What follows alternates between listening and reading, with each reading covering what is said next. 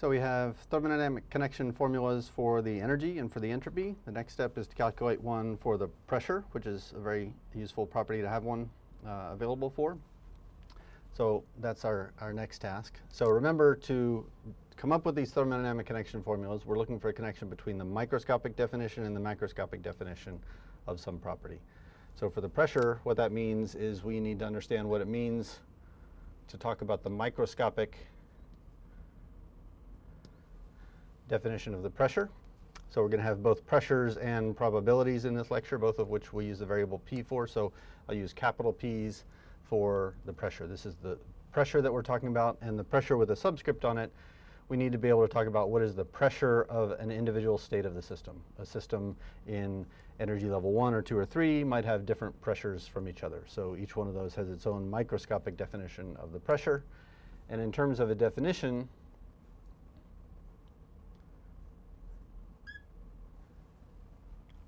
how we define the pressure at the microscopic level is it's the derivative of the energy with respect to volume with a negative sign, because the energy goes down as the volume goes up and vice versa.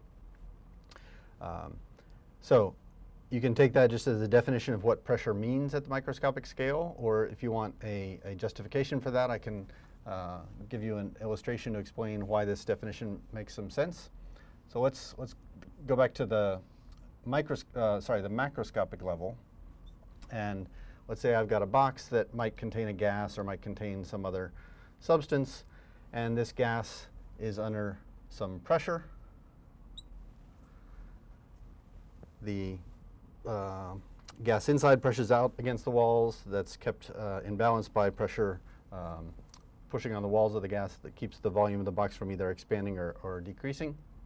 So we know from a more macroscopic point of view that pressure, we can think of pressure as force per unit area. So if the surface area of the top of the box is some surface area A, then there's some force pushing down on the top of the box. That force divided by the area is the pressure on the top of the box.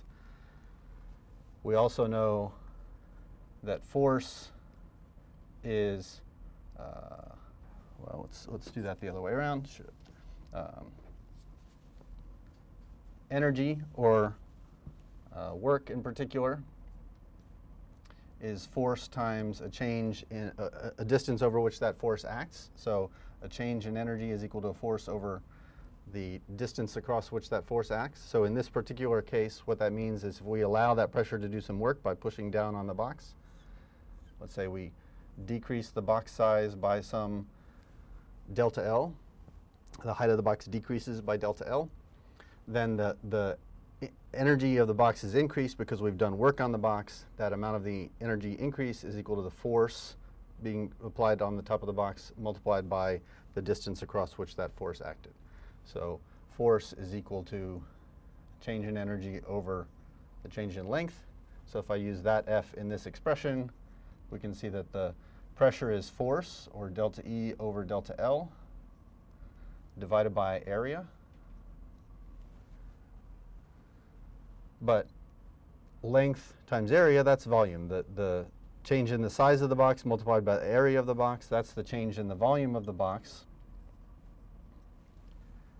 But notice the signs. When delta L is a positive number, based on the way I've constructed the problem, I've decreased the height of the box, and that decreases the volume of the box. So change in length times area is equal to negative change in volume, and that's where the negative sign comes in.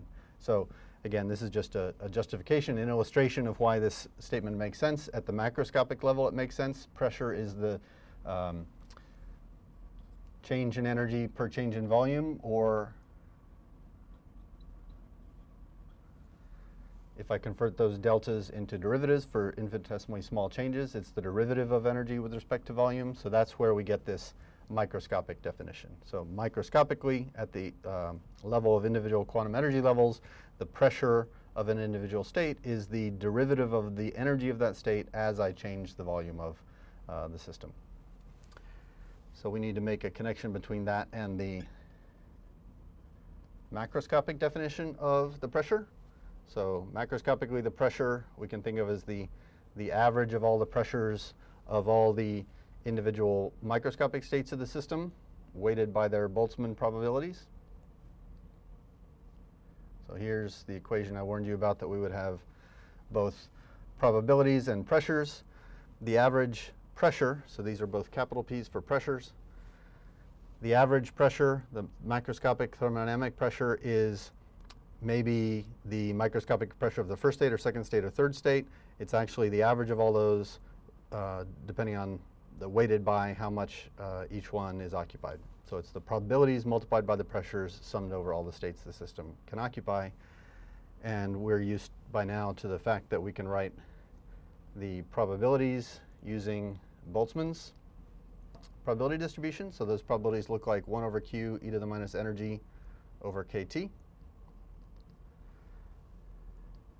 And the microscopic pressures we know are minus derivative of energy with respect to volume.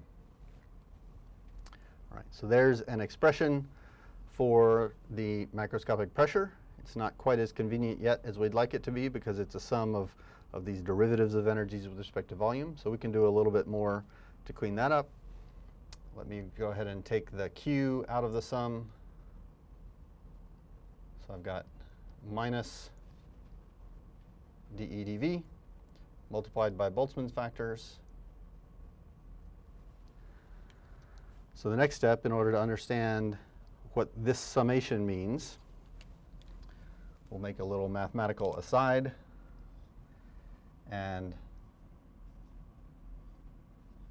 just like earlier, when we were deriving the thermodynamic connection formula for the energy, we discovered that the summation we were interested in was related to the derivative of q with respect to temperature in that case. Turns out in this case it's going to be related to the derivative of q with respect to volume. So let's figure out what the derivative of the partition function with respect to volume is. It's the volume derivative of the partition function, or the sum of all the Boltzmann factors. So that's the derivative we want to take. Again, the derivative of this sum, the sum is just first term plus second term plus third term plus fourth term, and so on. The derivative is derivative of the first term plus the derivative of the second term plus the derivative of the third term. So it's the sum of each of the derivatives of each of the terms.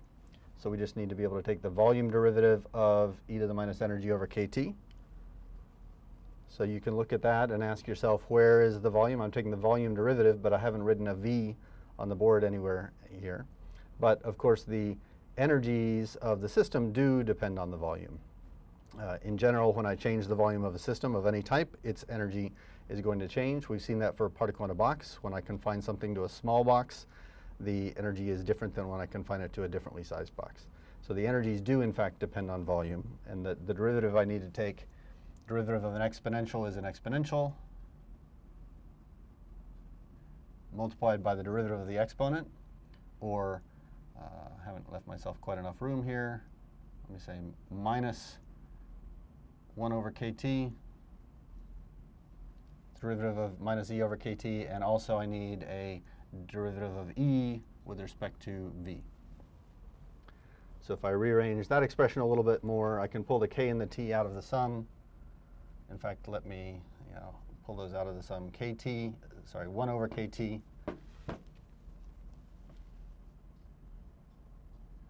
times the sum of negative dE dV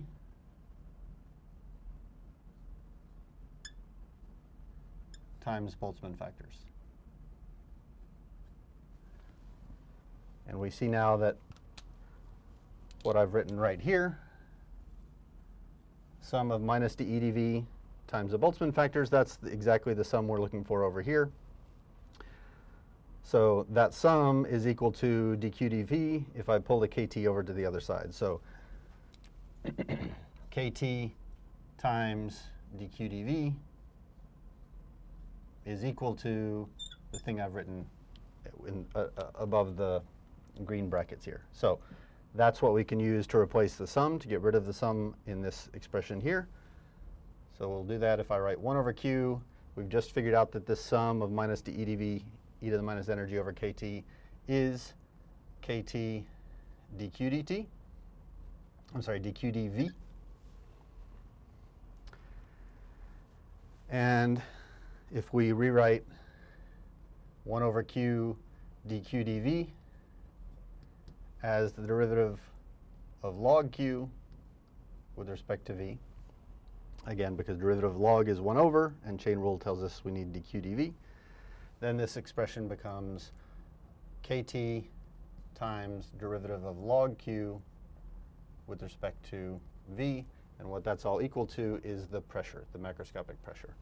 So that's worth putting in a box and remembering for later. And that's the result that is our thermodynamic connection formula for the pressure. If we know what the partition function looks like, and we want to find the pressure without going to all the effort of doing these infinite sums, we just have to take log of the partition function, take its derivative with respect to volume, multiply by kt, and that'll tell us what the pressure is. So we'll be able to do that soon enough on a problem for which we can calculate the partition function precisely. So we now have thermodynamic connection formulas for 3 different properties: energy and entropy and pressure. We could continue and calculate more thermodynamic connection formulas. We'll do that eventually, but now would be a good time to move on and start applying these formulas to some problems for which we can calculate the partition function, and the first problem that we'll do that for is the particle in a box.